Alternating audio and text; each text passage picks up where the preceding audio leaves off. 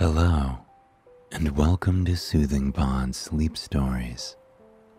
My name is Arif, and tonight I will be your guide as we travel to the vibrant banks of the Mississippi River to unwind with the classic great American novel, Adventures of Huckleberry Finn. Before we begin, however, let us relax and find comfort in the space that we are in, here and now. Gently and slowly close your eyes.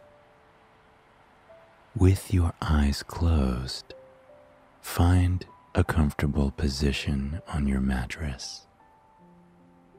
Here and now, there are no obligations. There is no to-do list.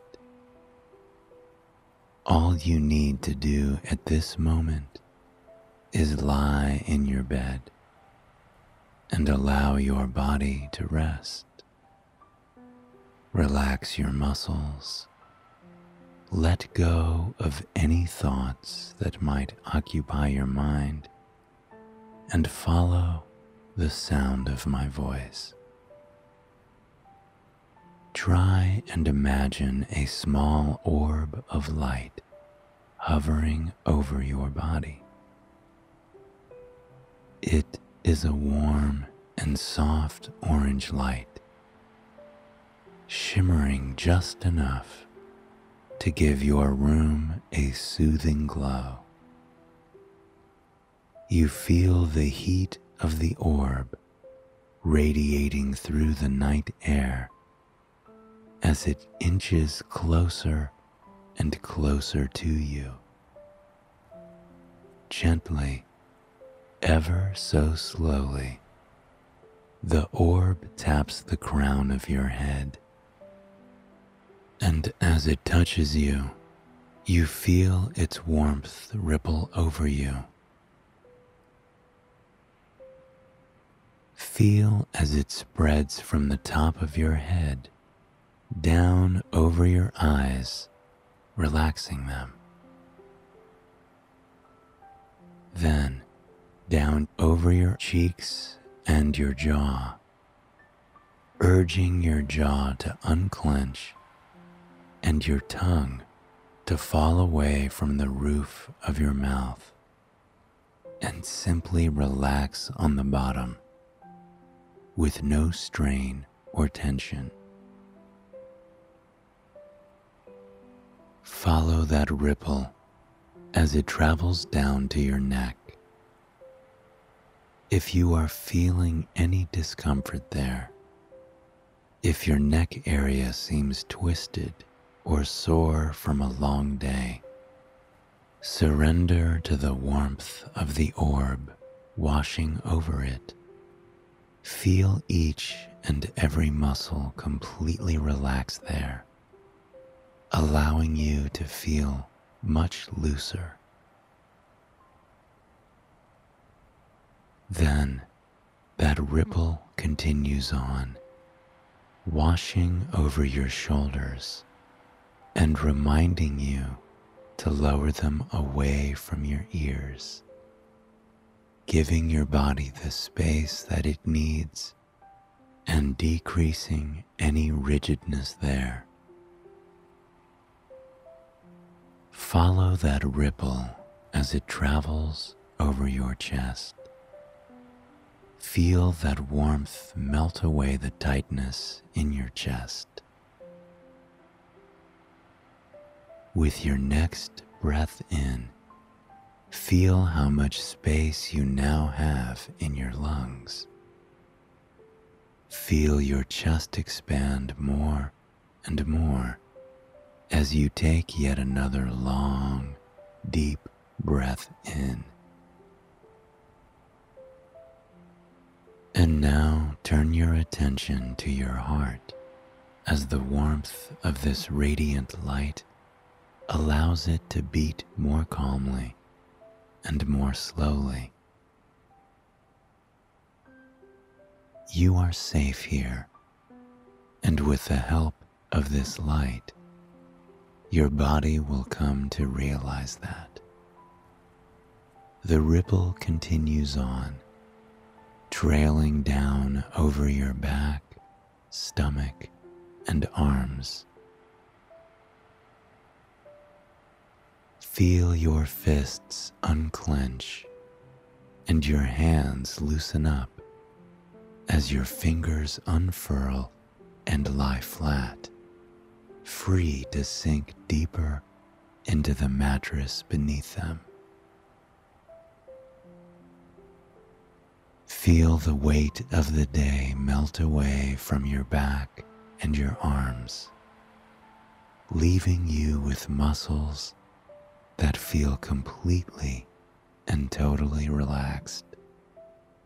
And then imagine that glowing orange wave making its way down both of your legs. Feel as your legs become just a bit heavier with total and complete relaxation. And now that we have taken the time to relax and find comfort in the space that we are in, here and now, let us begin our story. It was a sunny, beautiful day on the shores of the Mississippi River in St. Petersburg, Missouri.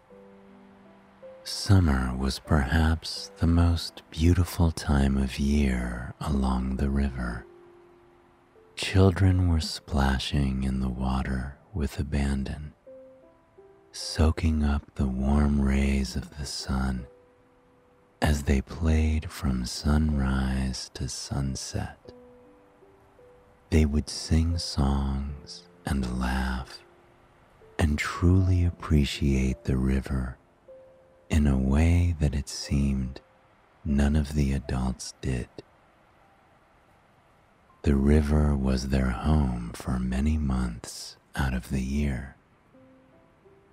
This was where they could get away from chores, get away from the expectations of the world, and just float by, telling stories and watching leaves make their way downstream on the never-ending current that came from far, far upstream. Overhead, the birds were especially boisterous this time of year. They, too, were embracing the beauty and bounty of nature and the great land that they were so fortunate to be born on. They would sing their songs out into the universe as they flitted from blooming branch to blooming branch. The only thing that was ever on their minds was their next meal and how truly beautiful the day ahead of them was. The adults, of course, found their work on the river. They'd sail in boats of all kinds down the river to the next town to sell goods and do business deals. Some of the boats were flashy, while some were mere canoes. And it was on that river, on a warm summer day, that Huckleberry Finn and Tom Sawyer sat together, dangling their feet in the water. The boys were blissful, soaking in the sun overhead and savoring the refreshing feel of the water running over their calloused feet. But Huck Finn and Tom Sawyer were fairly far from your average kids. As a result of past adventures and fearless spirit imbued on them by the mighty Mississippi. Each of them had come into a considerable amount of money, and if anyone had needed it, it was poor Huck Finn. His father, Pap, was a cruel, heartless man who spent more time drinking than caring for his son. In fact, Huck knew that his father didn't care for him. The entire town knew. It was that obvious. So, Huck was put into the care of Widow Douglas and her sister, Miss Watson. Having been raised wild with a father like Pap, Huck was far, far from a civilized boy. He had quite a thirst for adventure and quite a disregard for what many others considered to be societal norms.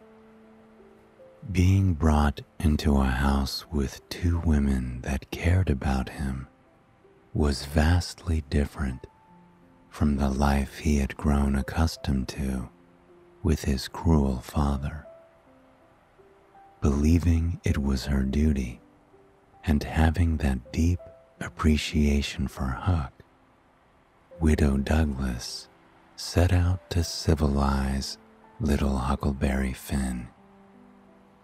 She taught him lessons all hours of the day, and when she found Huck staring off into space, or doodling on his paper, or gazing wistfully out of the trees, she often couldn't keep herself from sighing and smiling at the spirited boy before her.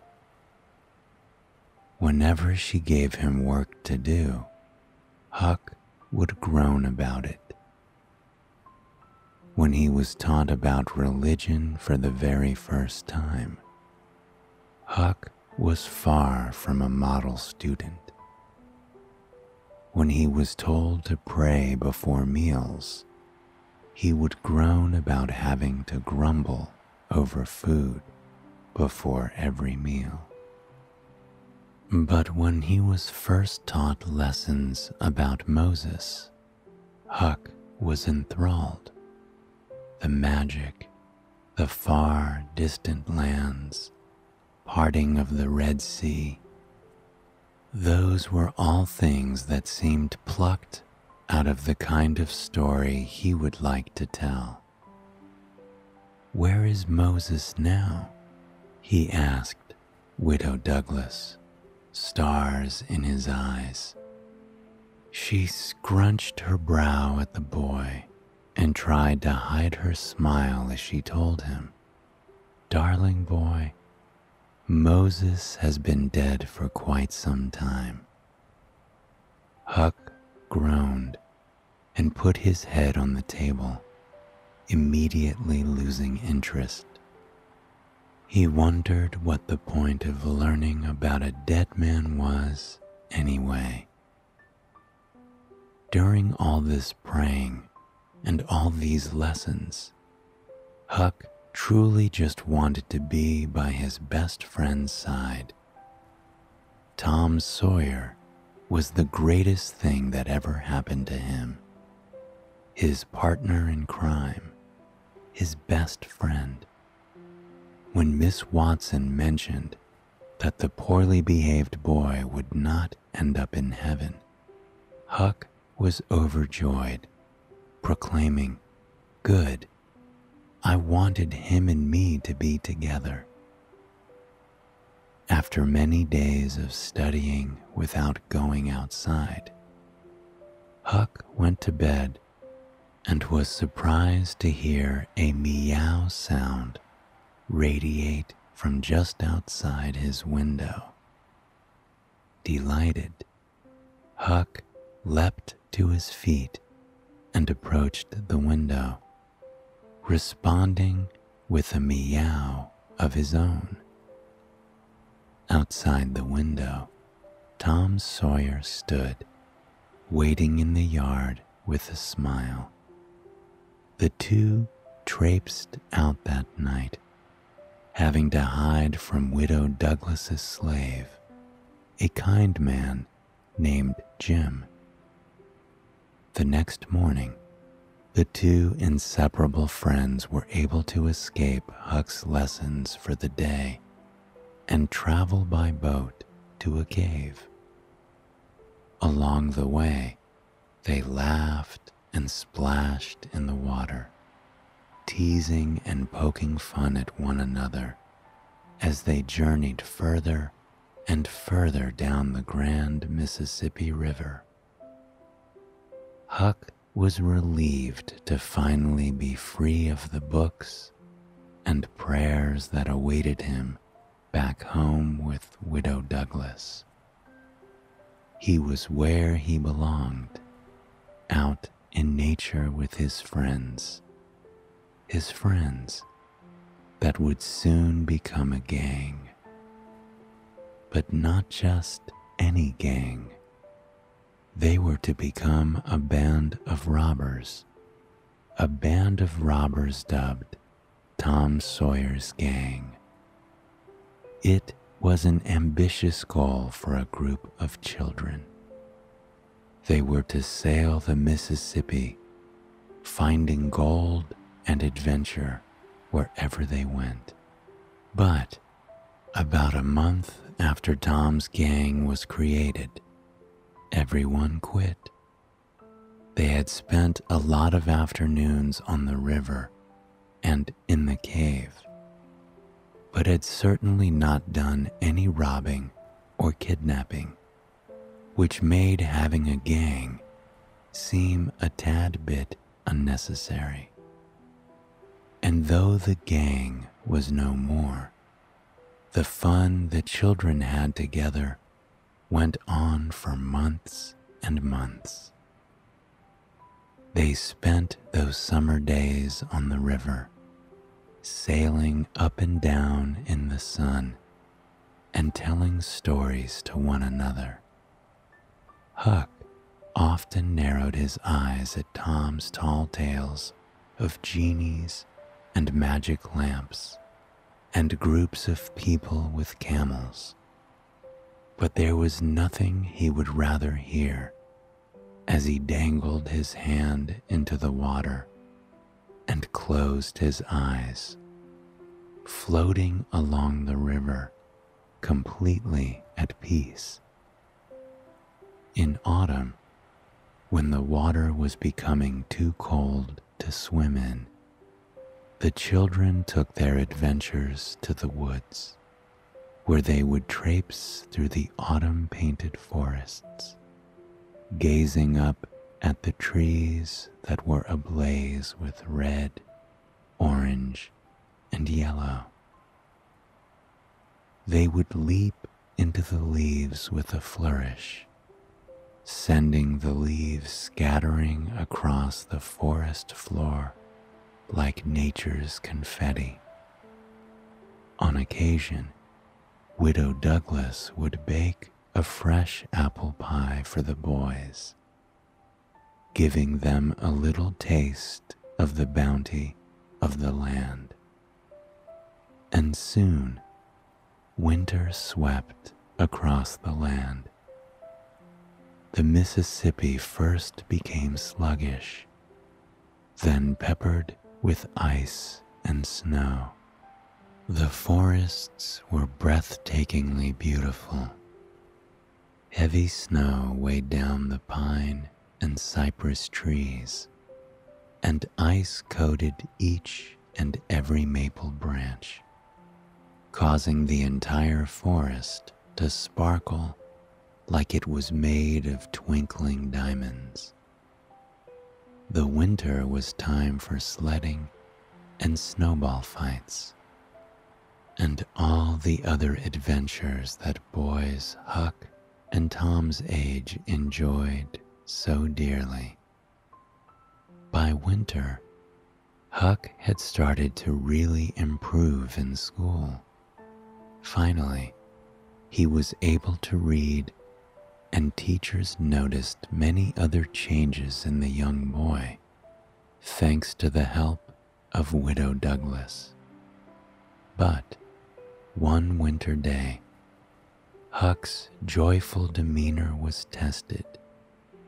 Outside of his window, he spotted a man's boot prints in the snow, and in that print, Huck could see 2 nails crossed on the boot, 2 nails that he recognized. Huck knew that it was his father's footprints. Pap had been here. Scared, he raced to the judge in charge of the fortune he had previously acquired, begging the judge to buy his fortune for $1. The confused judge agreed and watched as Huck raced back to the house. But when Huck went into his bedroom, he found his father waiting for him. Huck's father was not a good sight. He was an angry man, a cruel man. He was angry at Huck for learning how to read, angry at Huck for wanting to be better than him. When Huck told Pap that he didn't have the money anymore, Pap called him a liar. He disappeared into the night, stealing Huck's last dollar so he could journey off to buy something to drink. But the next morning, things got worse. Pap showed up at Judge Thatcher's, demanding that he get Huck's money. Judge Thatcher and Widow Douglas argued with Pap, trying to get custody of Huck away from Pap. But the new judge in town refused this wish, telling them that he would never separate a father and son. After several long days, Pap kidnapped Huck, taking him deep into the woods to live in a secluded cabin on the shore of the Mississippi River in Illinois. Locked inside there as his father journeyed through the countryside, Huck felt helpless, and yet he found himself dreaming of brighter days to get by. He thought of those long summer days with Tom. He thought of how the cool water of the Mississippi felt on his sun-kissed skin. He thought of the sounds of the birds that swooped down into the water as the sun began to set. He thought of the way the summer air buzzed with crickets at night, and fireflies danced across the street and mingled between the houses, filling the spaces with magic. He found himself smiling in spite of the situation that he was in, and there was immense hope within him. He found a saw and began the task of cutting a hole in the side of the cabin to escape, one that he could keep hidden from Pap. With every scrape of his saw, he felt freedom growing closer and closer. One day, Pap sent Huck out to check the fishing lines in the river. Huck walked along the banks slowly, breathing deeply in and out as he got the first taste of freedom that he had had in quite some time. He couldn't believe how much he had missed the feeling of the breeze on his skin. and the smell of the pine and cedar trees. But then, when he saw an empty canoe floating down the river, Huck realized he may have a real shot at freedom. He waded into the water and snagged it out, dragging it onto the banks with a smile on his face. He tucked the canoe away behind some bushes, hiding it from his father. In that beat-up canoe, Huck saw a future without his cruel father, a future in the lush, beautiful woods where he could live the life he had always dreamt of. Later that day, when Pap left, Huck finished sawing out of the house. He took everything of value and put it into the canoe, and then he went back into the cabin, destroying it to make it look like a robbery had occurred. Content with his plan, Huck crept out to the canoe and waited for the moon to rise. As soon as the owls began to hoot from deep within the forest, Huck knew the time was right. He got in the canoe and quietly, swiftly paddled to the nearby island, Jackson's Island. Huck spent 3 very peaceful days on the island. He picked up fresh, juicy berries from the plants that hung over the shoreline and ate them in the morning.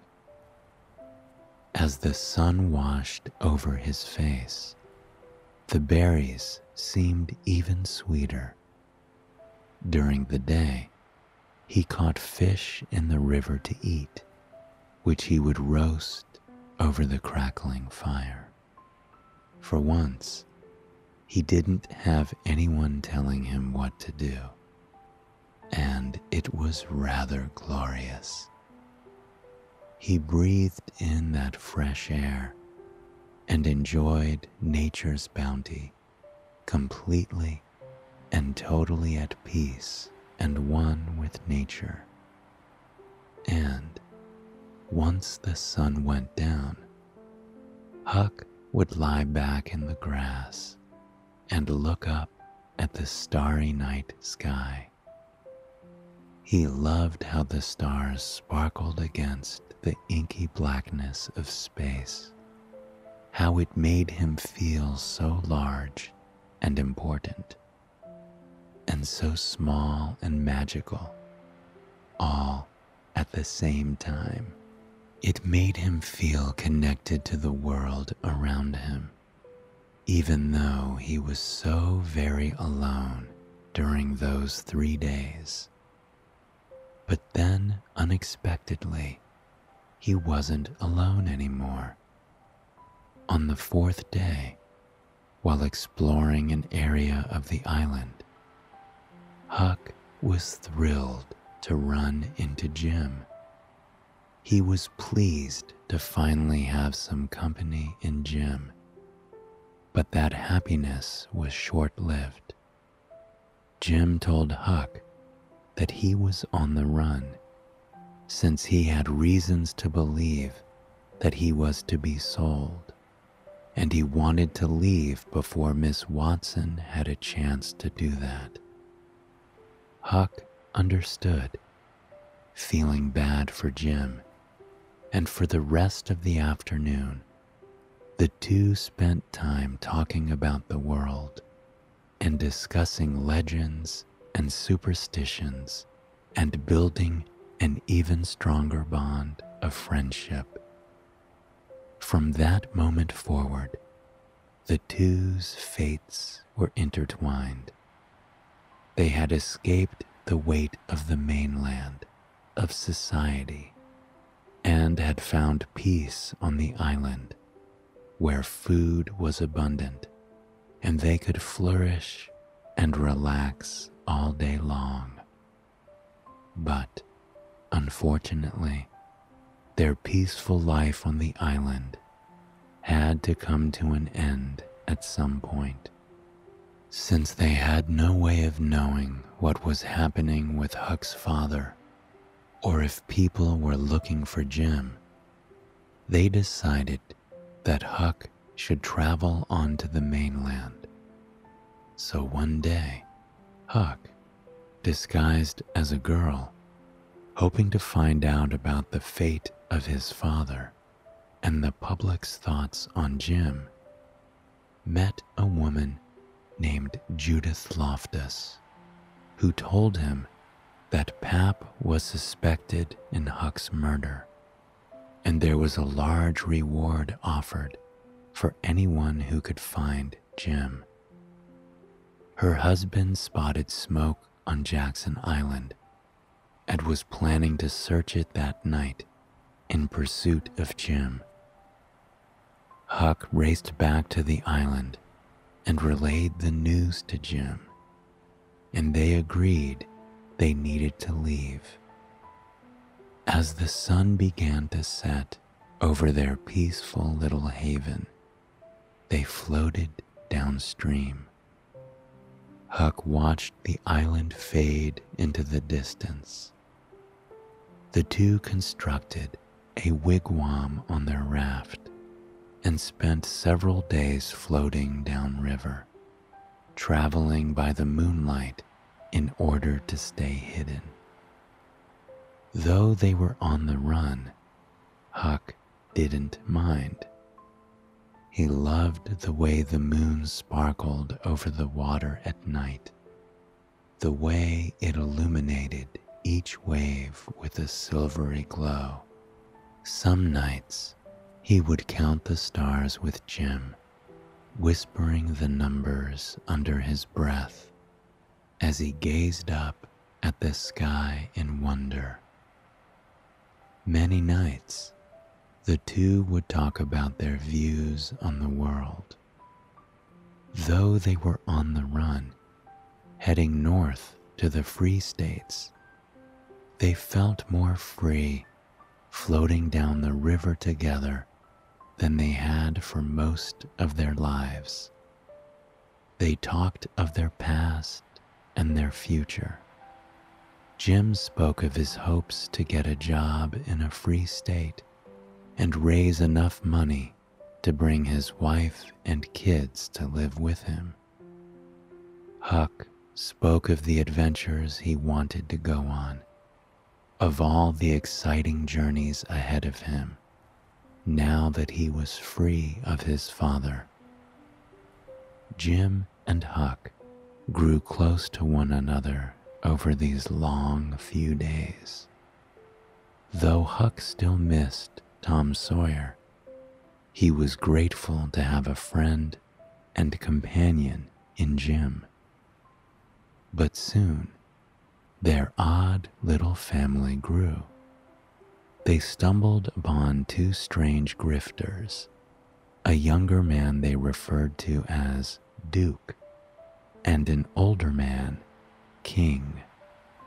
The two accompanied them on the ride, serving one great purpose. They could pretend to be the men who had captured Jim, allowing them to pass through towns without anyone questioning if Jim was an escaped slave. However, Duke and King came with some downsides. They were masterful swindlers, putting on plays and odd schemes in order to steal money from people.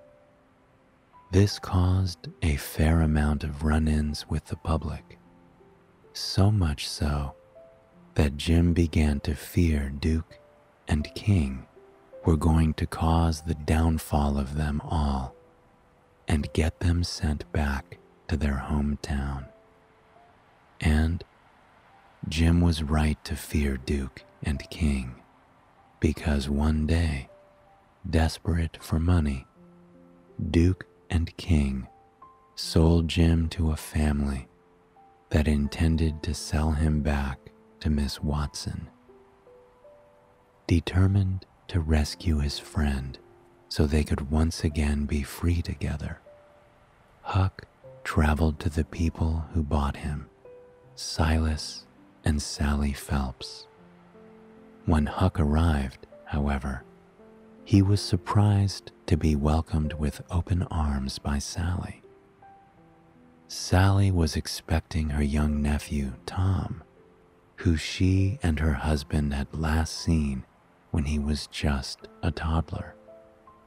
She assumed that Huck was Tom and was entirely delighted to see him. Huck smiled, going along with Sally's assumption. If he could just get close enough to them, he could find out where Jim was being kept, and they could get out of there. He desperately hoped that this Tom fellow wouldn't arrive before he could put his plan into motion. Later that night, Silas arrived home. He smiled at Huck and brought him in for a hug, cheerfully saying, "My, Tom Sawyer, you haven't changed a bit." Huck could not believe what he was hearing. Their nephew was Tom Sawyer, which meant Tom was on his way here, right now. Just then, Huck heard the steamboat whistle on the river. He excused himself, telling the family that he was going to get his bags. Instead, he intercepted his best friend on his way to the farm. Tom embraced Huck in disbelief, having believed that his friend was no longer alive. As he looked at his friend, Huck felt the warmth of their friendship that he so desperately missed. He told him of what had happened, of him pretending to be Tom, and Tom could only smile. He happily agreed to help Huck find Jim and to pose as his own half-brother, Sid, in order to do so. The two returned to the Phelpses, who were delighted to have another guest at their farm. All night, Huck and Tom hoped to hear about Jim, but neither of the adults mentioned him at all. Once darkness fell, the two snuck to a shed out back, where they discovered Jim was being held. Jim cried out with joy upon seeing the boys. Huck, too, was relieved to see his friend after so long apart. While they could easily rescue Jim, Tom, ever the showman, was determined that their plan must have more flair. Stuck on the romantic adventure books he had read, he decided they needed a rope ladder, a moat, and a saw. The convoluted plan only lengthened the amount of time it would take to rescue Jim. And though Huck was amazed by his friend's thirst for adventure, he gradually became frustrated with his grand acts. Days later, Tom, Jim, and Huck made their actual escape. Though their freedom was short-lived, Tom was injured in the escape, and Jim refused to leave his side, wanting to see him healed, though he knew it could mean he would be captured. And, unfortunately, that is just what occurred. Jim was sent back to the Phelpses along with Huck and Tom, who spent most of the time sleeping as he healed. When Tom awakened, he was shocked to learn that Jim was in chains yet again. Unable to hide the truth any longer, Tom told the Phelps and Huck that Jim was actually already a free man. Miss Watson had passed months earlier and stated in her will that Jim was to be freed. Huck was in disbelief, though if anyone would go this far just to have an adventure, it was certainly Tom. Jim was immediately freed and given money and food for the trouble he was put through. Finally, Jim would be able to be a free man. He could build a life for himself and his family. And Huck and Tom were yet to finish their adventures. Though Sally wanted to adopt Huck into the family, he revealed his other plans to Tom. He was going to travel west in search of more adventures, and Tom happily agreed to join him. But Huck also learned that his cruel father had passed on. Finally, Huck was free from the wrath of his father. He could be his own person, away from his father's drunkenness and anger. That night, Huck, Tom, and Jim sat and looked at the stars. They swapped stories as they watched each and every star twinkle against the inky black sky. Tom told the most colorful stories, and Huck and Jim clung to every word, their eyes wide with wonder. They all had a bright future ahead of them, a future that was forged through friendship and adventure. I hope you have enjoyed this story, and it has brought you a night of peaceful, relaxing sleep. Please join me again tomorrow for another sleep story. Until then, sweet dreams.